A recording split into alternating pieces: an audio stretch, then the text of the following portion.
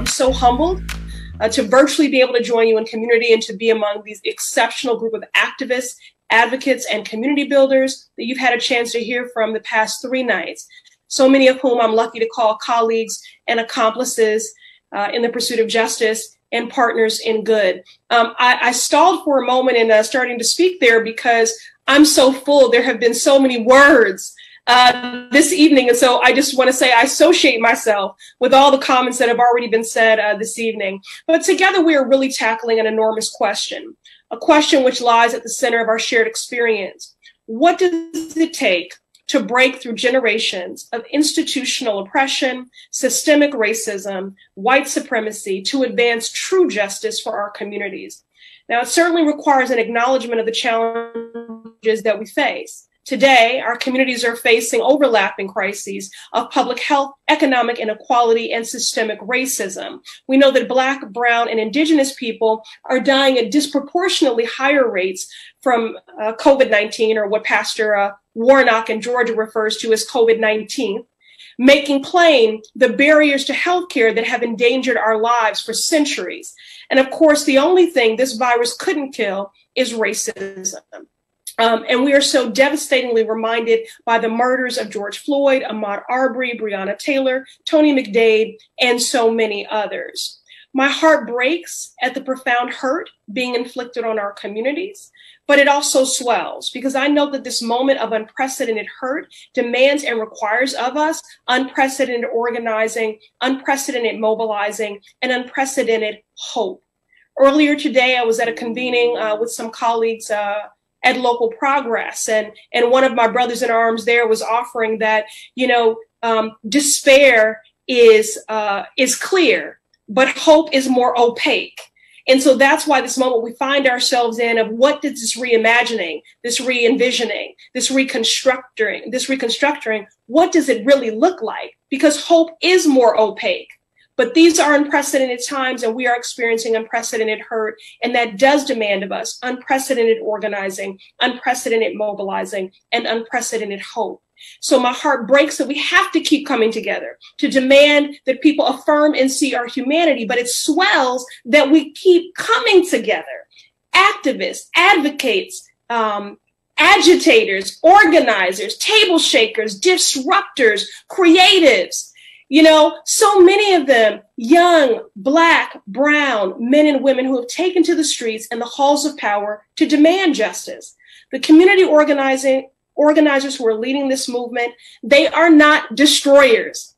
They are community builders who are carrying forward the best traditions of the civil rights movement. And no, this is not a second civil rights movement. This national reckoning on racial justice, we have been in it the whole time.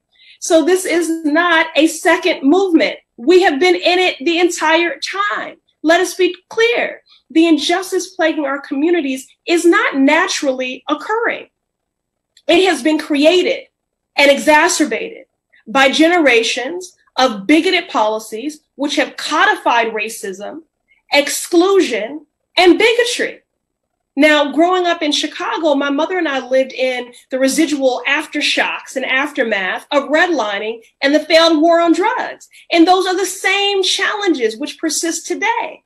So this is why I say policy is my love language, because if the hate, hurt, and harm afflicting our communities disproportionately has been legislated, that does mean that we can legislate healing and justice too. We can pass policies and budgets that actually value Black and brown lives. And if it feels uncomfortable or unfamiliar to some, it is because we have never done it before. Again, hope is opaque. So how do you build something when you don't really have a stabilizing reference? We are our own analog in this moment. And that is as liberating as it can be paralytic. But still, we do have some notes that we can refer to, and we need to buckle up because, listen, my mother let me know early on. She did not patronize me as a child and read me, fairy tales for bedtime stories. She read me the speeches of Barbara Jordan and Shirley Chisholm, and my coloring book was the Black Liberation Flag, and she made sure that I knew that as beautiful and as prideful as I should be about being Black, that I was being born into a struggle. and that was a cradle to grave struggle. And it was her expectation that I would be active in that struggle. So buckle up, because if you look at what are the founders of the other founders of our democracy, who have not been given equal foothold in our history books, but if you look to them, the movement in the 1950s and 1960s, and about the scale and scope of our activism at that time. Let me just give you some numbers here. The Greensboro sit-ins were 6 months. The Freedom Rides were 7 months. The Montgomery bus boycott was 382 days. So when Rashad says that we're in the Underground Railroad phase, he's right. We are just getting started. And as we fight for a culture shift in this country, and we've all been echoing this, we must also fight for a power shift. In the past few months, we have witnessed important electoral wins across the country, from Jamal Bowen in New York to Cori Bush in Missouri. Again, the squad is big, y'all. Electing more leaders like Jamal and Cori is important, not only because they better reflect the communities they represent, but because they are fiercely committed to fighting for the policies that will usher in real sustainable change. It is so rare, y'all, that you are creating history and acutely aware of it. Right now, we are writing the next chapter of the civil rights movement. This is about a paradigm shift, but we can't stop at the streets and the ballot boxes. We have to bring that same energy and determination to legislating, because that was the real blueprint for the movement: organize, mobilize, legislate. And so that's the work that I've been doing in deep partnership with folks in my 2 years in Congress. And I won't enumerate all of that. I'll just say that it's been wonderful to work in partnership with a coalition of lawmakers, organizations, and advocates in the fight to end qualified immunity, to hold law enforcement accountable, to dismantle racist systems of policing in this country, to ensure an equitable recovery, both in our public health and economic response. And in the past several months, as we talk about this culture shift, and Rashad mentioned how people are with greater efficacy and fluency saying Black Lives Matter. But if we really value Black lives, then we need to back that up with meaningful action. And that means that you are unapologetically affirming that, yes, we need to cancel student debt, because Black students borrow and default more than anyone else because of laws that obstructed our ability to build generational wealth. That is a racial justice issue. So Black students matter, that Black business entrepreneurship matters, that Black creatives matter, that Black home ownership matters. Black artists matter, Black data matters, Black research matters, right? So in short, thank you for your Black Lives Matter post. Now show me your budget. The only receipts that we care about in this moment are law change and budget change. I was just revisiting how the top 100 public US companies all put out statements for Black Lives Matter, and they don't have one Black person serving on their board. So we have an opportunity to legislate our values, to continue pushing for policy that actually codify equity and justice for the folks in our communities. But it will take collective advocacy. It will take us being intentional. It will take our being inclusive.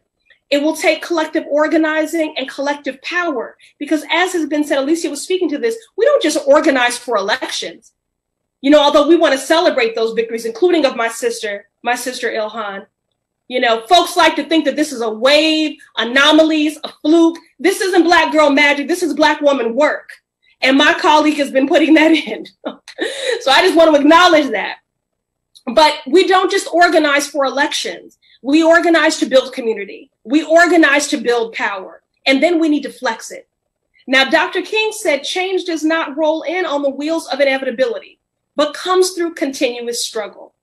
I hope I'm bringing this full circle here, because as my mother told me I was born into, and that was her expectation, that I would do my part in that struggle. And so how do we dismantle systems of oppression? How do we advance the work of equity and justice? We organize for it. We advocate for it. And we legislate for it together. So grateful to be your sister in solidarity in this work. Thank you so much again for the opportunity to join you in virtual community. And I'll see you on the front lines.